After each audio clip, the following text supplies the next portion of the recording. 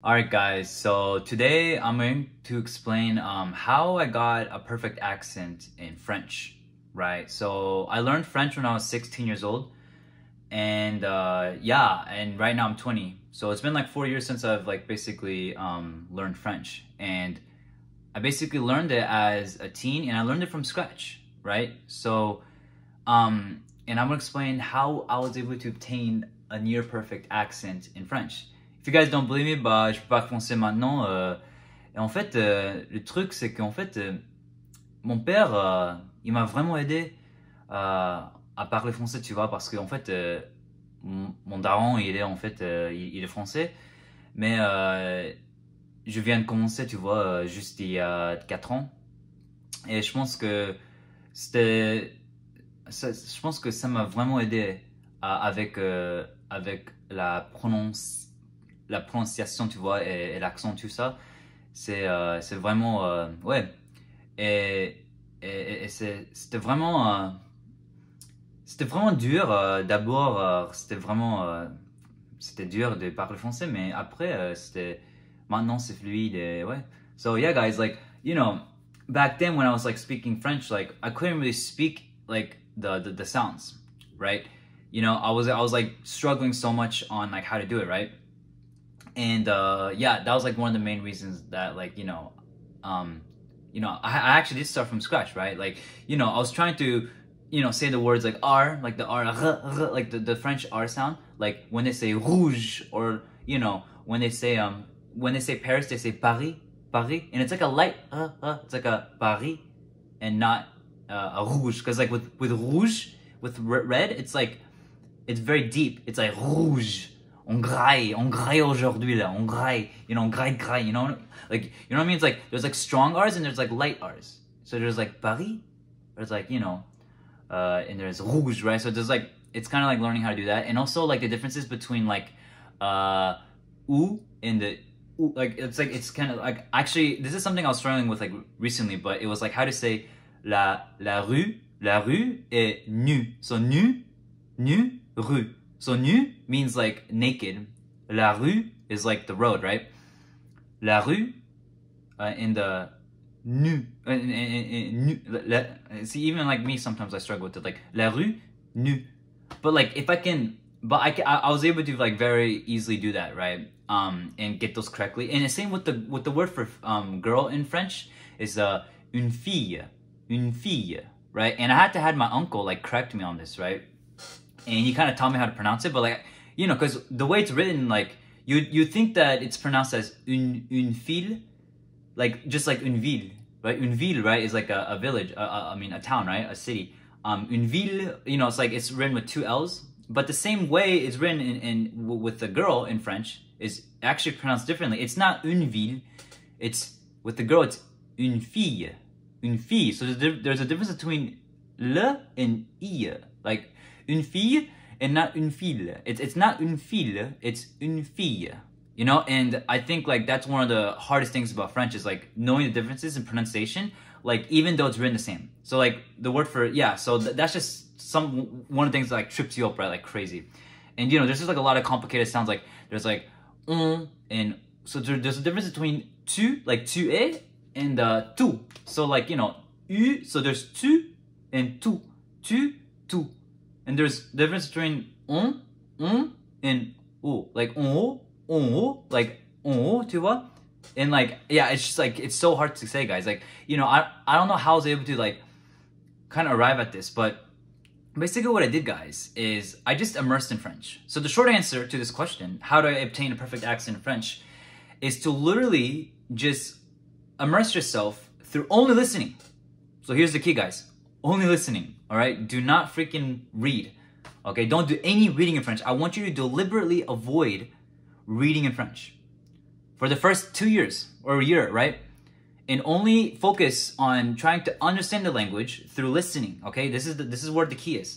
Because here's the thing, if you read too early, you're going to inhibit your ability to be able to allow your ears to fully bloom. So the reason why I'm able to hear the differences between tu and tout, right, and all that, and why I can actually hear the sounds for une fille and une ville, the differences between that, The reason why I'm able to tell the difference, okay, is just because I have my ears bloomed.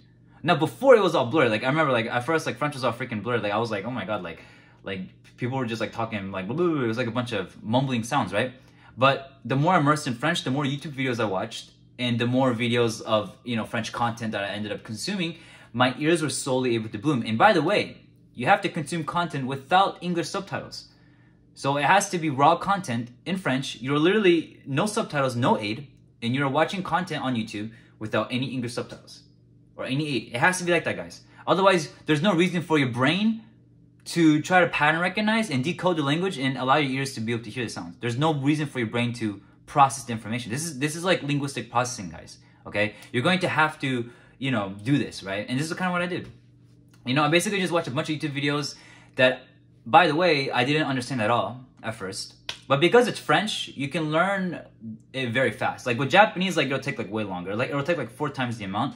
But at least with French, like, you know, at first, like, you know, maybe in the first 3 months or 4 months, like you're not going to understand like literally anything. Like you're going to have that period where you're like literally sitting down watching French TV shows and YouTube videos and you're going to be like, I don't understand anything.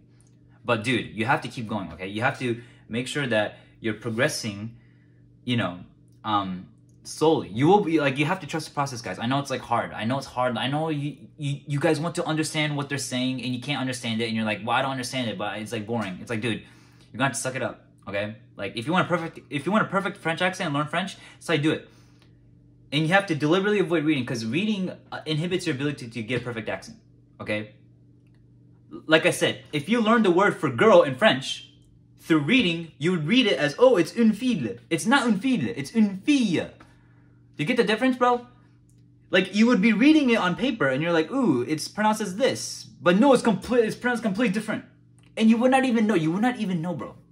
Like, I actually, you know, had to catch that. Because I learned 1 year in French. I took 1 year of French classes in high school. And that kind of brainwashed me too. Like, you know, the reading brainwashed me a little bit. Because, like, I knew how to read the word for une fille. But until I was immersing in French, like, a lot, I didn't notice that, oh my god, like, you know, it's pronounced differently, actually. Like, en fait. Like, la prononciation, c'était différent. And it's the same way with this word. Pronunciation in French is la prononciation. I was pronouncing it as prononciation. I was pronouncing it as prononciation before, avant. And then right now, I corrected it, and now I pronounce it as la prononciation. La prononciation. So, like, I didn't know that, guys. And you know, natives have to point that out to me for me to, like, get it. But, like I said, like, you're going to have certain cracks in your ability. But, you know, the reason why I was able to correct it really fast was because I was able to hear the differences between my mistakes. You know, when you can hear, like, perfectly how the way the French language sounds like, when someone corrects your mistakes, you can actually end up hearing your mistakes. So this is the key, guys. The reason why I tell you guys to listen only in the first, you know, couple years of you learning French and avoid reading is because, you know, you want to develop the native intuition of French, right? When it comes to listening, right? When it comes to accent and pronunciation. So you have to really make sure that you're doing this, you know? And when someone corrects your mistakes, like I said, you'll be able to automatically correct yourself. Like, you know, when you say something wrong, like, you know, like for the word la rue, like, that's actually really hard, guys. Like, la rue, like, that's so hard to get, guys. I don't know if you guys can get that, but, like the differences between tu and tu, and on, and o, and it's just like, yeah, guys, like, you're going to really have to listen a lot. And eventually, like, when you actually try to speak to yourself, you'll be able to autocorrect yourself. And you know, it just comes down with practice. But the practice has to come down after all the years of immersion, right? So what I did was, you know, basically what I do is I would try to pronounce the sounds, and I would have a native speaker, like my dad, he'd be correcting me on the side, right? So I'll be, like, trying to speak this, like, you know, sound, and then my dad will correct me on any flaws that I made. In pronunciation specifically, not just on, like, grammar and stuff. Like, we don't need to know that. We need to know just on the accent, right? He corrected me just on the accent. And with that, I was able to obtain a perfect accent, right? But here's the key. I was coupling this with immersion, right? And this is really important because if you don't do the immersion, if you don't bloom your ears, if you don't allow your ears to tune into the language, when you make a mistake and a native corrects you, you won't be able to hear the difference. You'll be like, what do you mean? I'm saying it perfectly. And then the native is like, no, you're not saying it perfectly. Say it like this. And you don't hear the difference. So you see what I mean? You have to be able to hear the difference for this autocorrection to actually occur, right? If a native points to a mistake to you that you made, you actually be able to correct yourself because you had the ears. The reason why I was able to autocorrect myself when I was mispronouncing la prononciation is because I could hear it. I could hear my errors. I could be like, oh, it's not pronounced as that, it's pronounced as this. But if you cannot hear the difference, like I did, then you would never have to correct yourself.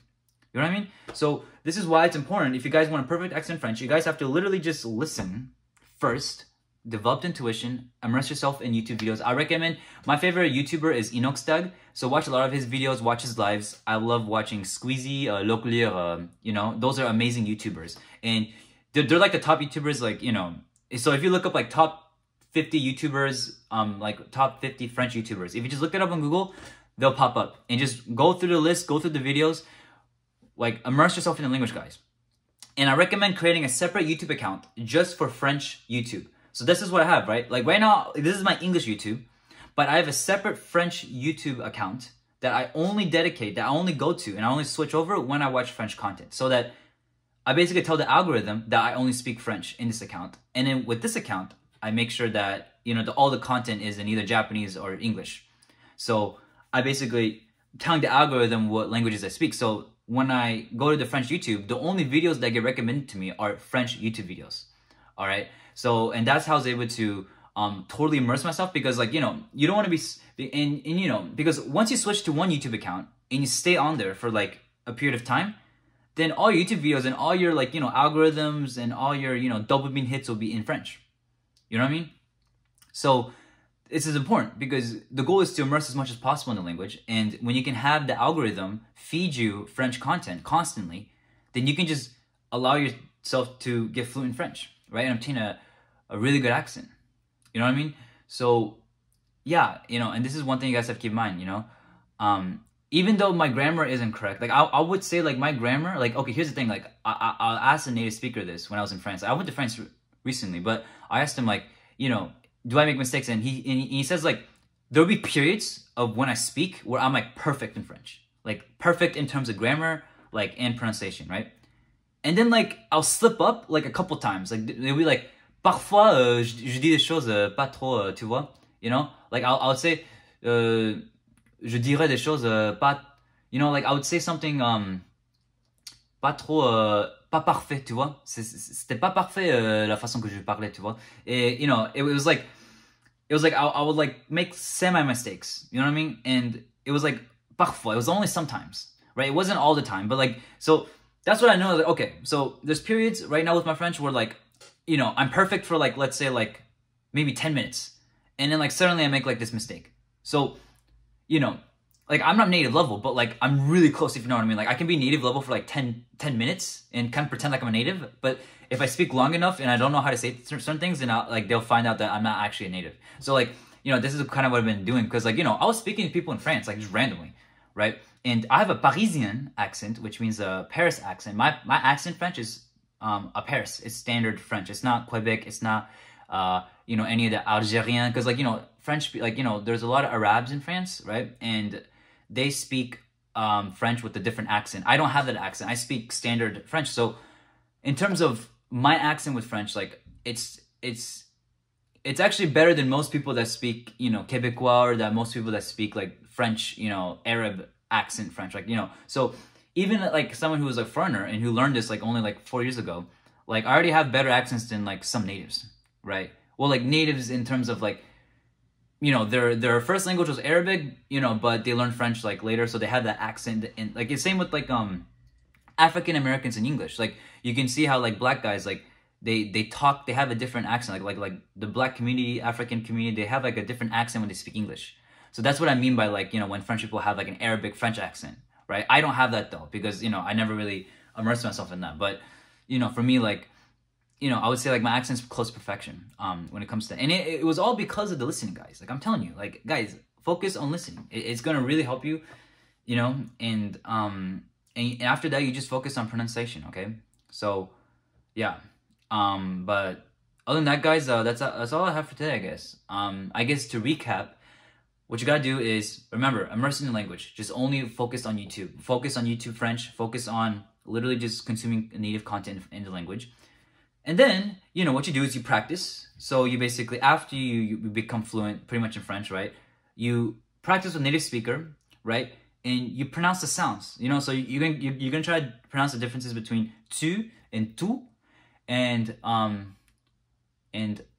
like, en fait, and, or like ou or u, like there's u and u. So u, u. So there's u and there's u. Okay, so just like learn how to like differentiate the differences between that, okay? So that when you say la rue, you can actually say it instead of saying la roue. Because la roue means cartwheel in French, but la rue means street. La roue, no, it's actually kind of hard. La roue and la rue. And it's same with nu, so nu and nous. Nous, nu. Nu, nous. So there's ou and u. So like with the u, you have to push your lips a little bit out like u. And with u, you have to kind of push the lips back. So that's the difference. And with the R, you just have to figure that out, bro.